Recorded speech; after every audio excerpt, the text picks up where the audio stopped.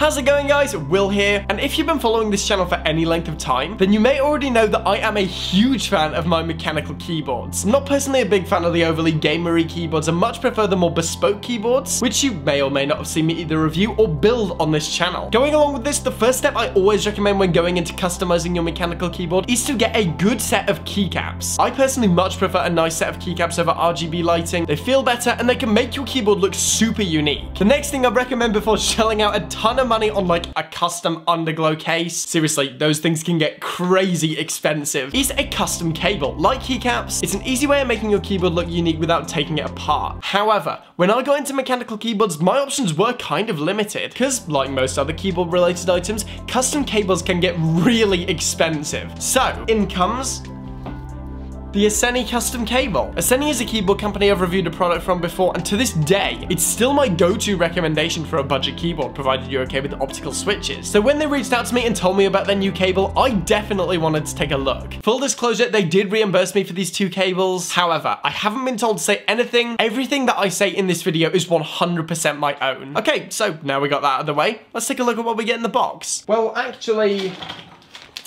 it's more of a bag. The first thing we get is, of course, the cable. After this, we get the two connection pieces that you plug into the main section depending on whether your keyboard is mini USB or USB-C. I love this, and we're going to be talking more about what this means later on. We also get an animal that you can attach to the cable. It's not fixed on, but I do personally think this is a nice touch. There's also a sticker reading "No one has licked the cable," which is good to know. I personally stuck it on my phone. And of course, a manual. The main section of this cable is braided, which I always like to see, and around 1/2 centimeter in diameter. So not too thick that it becomes difficult to manage, but also not too thin that it deteriorates from the build quality and might blend into your desk. After all, we want this to stand out. There's also this metal connector which feels generally solid and, in my opinion, looks awesome. The screw-in connector does, however, feel a little weak. Don't get me wrong, it's not like an aluminium can, but I do think this would be the first thing to go. The plastic animal also doesn't feel overly durable, but it's not essential to the way the keyboard functions, and as long as you don't overstretch it, it should be totally fine. The final negative for the build quality comes with the USB plug. It's not the strongest I've ever felt,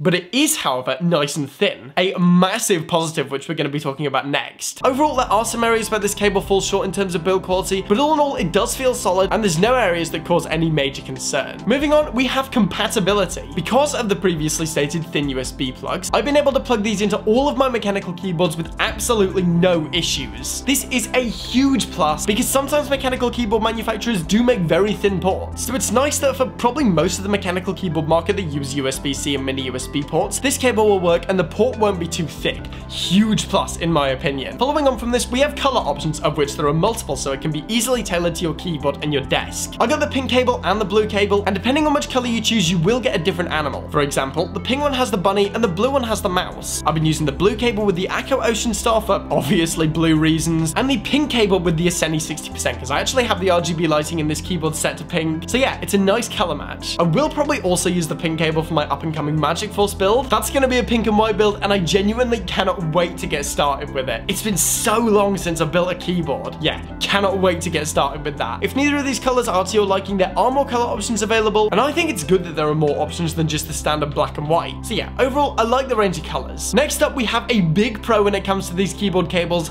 price point. One of these cables will set you back around 30 bucks, and considering that's cheaper than most others on the market, it's also cheaper than most custom keycap sets, so it's a pretty cheap way of making your keyboard look unique. Okay, so now we're going to be talking about what I'd like to see in future versions of this cable. Something I would like to see in a future iteration would be a more solid USB plug, only of course if it doesn't compromise functionality, and I'd also like to see individually sold ends, so if there's a more obscure keyboard connector, or if one gets damaged, you don't have to buy an entirely new cable. So yeah, overall, I really like this cable. As I said before, I personally think what Asceny's doing with this cable is great. They're bringing a higher end product to a much nicer price, and providing more and more options to the budget side of the mechanical keyboard market to help make our keyboards our own. Alright guys, so as always, thank you for watching. Remember to like the video if you want to see more content like this, and smash that subscribe button. I'm done for now, and I will see you guys in the next one.